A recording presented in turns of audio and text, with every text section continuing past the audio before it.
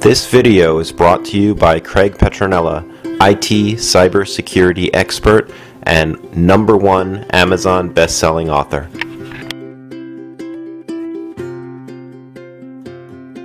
Your PC just froze.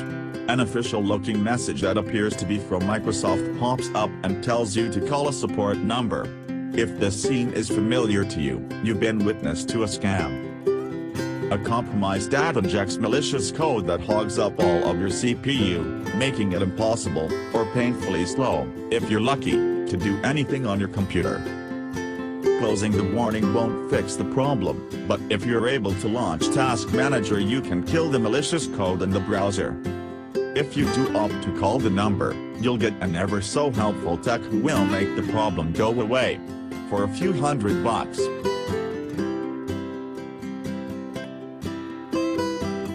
A hospital in the United Kingdom was forced to divert trauma patients and cancel planned operations on Wednesday after a cyber attack left their systems crippled.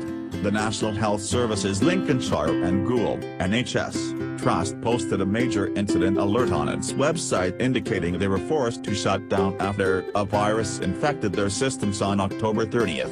There's no indication what type of attack the NHS are dealing with, but it's probably safe to assume that it's yet another ransomware attack on a medical facility. There's been a serious uptick in incidents of this type of infection in 2016, with several high-profile incidents at facilities like Hollywood Presbyterian Medical Center in Los Angeles, Methodist Hospital in Kentucky, and MedStar Health in Washington, D.C. So far this year there have been at least $100,000 paid in ransom to cybercriminals in order for hospitals to regain access to their systems. It's especially profitable to attack hospitals due to their reliance on computers for patient care. Medical facilities are more likely to pay since a shutdown not only affects quality of care, but can also risk lives. Fortunately, by Thursday the NHS had most of their systems back up and running and were telling patients to attend their appointment as scheduled. The attack occurred at the same time UK Chancellor Philip Hammond was introducing a national cybersecurity strategy in order to combat the possibility of foreign hackers attacking the country's electrical grid or other infrastructure. The plan would spend billions on cybersecurity and create a special police force to deal with cyber threats. 3.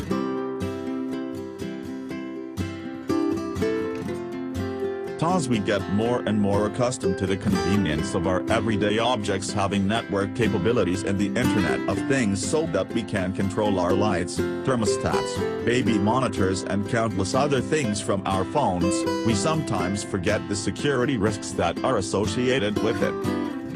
Unfortunately, a security flaw was recently discovered that allows hackers to use household devices in order to gain access to your smartphone to steal photos and track your every move. The flaw was found in Belkin's remote home automation devices. The way it works is a hacker looks for an object like a DVR that is connected to a network. Once they have access to the network, they scan for devices that are connected through the remote Android app. From there they just hack the app to gain access to a victim's phone. To their credit, Belkin fixed the flaw in the app back in August and it is releasing a firmware update to fix the vulnerabilities in devices that use it.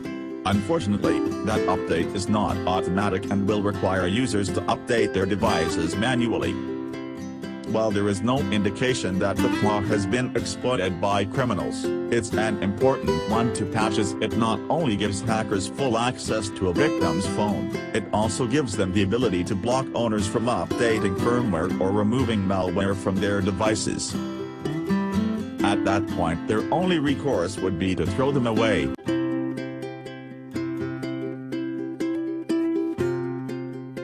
According to a recent study conducted by the College of Healthcare Information Management Executives, CHIME, and the Association for Executives in Healthcare Information Security, EHIS, the top security concern IT executives in the healthcare industry are ransomware and malware attacks.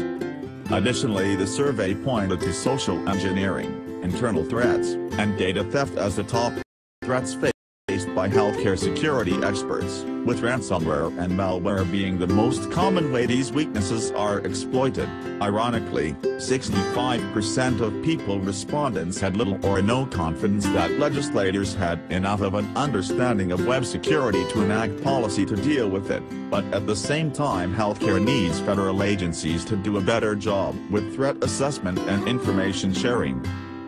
Since smaller organizations have different security needs than larger ones, more than half of respondents felt the government should develop techniques tailored to those needs.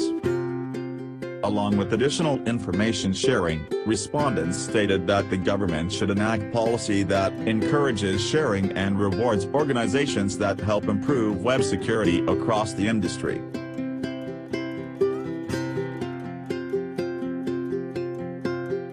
Whenever there's a big data dump, the security experts at Aetna jump on it and use analytics to scan and identify any credentials that are the same as those of a current user. A match means there's an opportunity for hackers to take advantage of those credentials. The team immediately forces a password reset and begins the process to fix the problem. While the banking and defense industries are miles ahead of healthcare when it comes to dealing with threats from cyber criminals, Aetna's team is an example of what healthcare should be doing.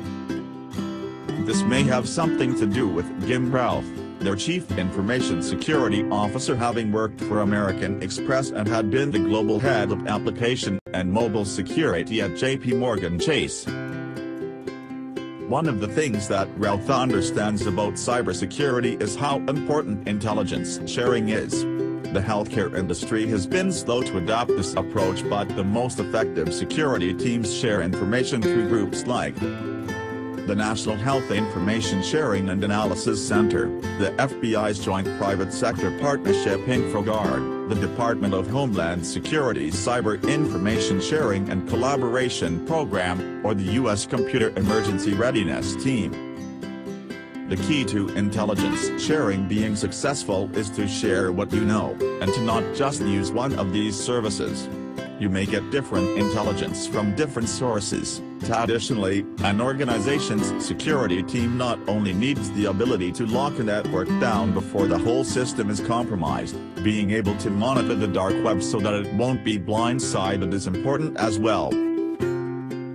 Many dark web experts come from a military background with experience in information gathering, specifically when it comes to monitoring an enemy's tactics, techniques, and procedures.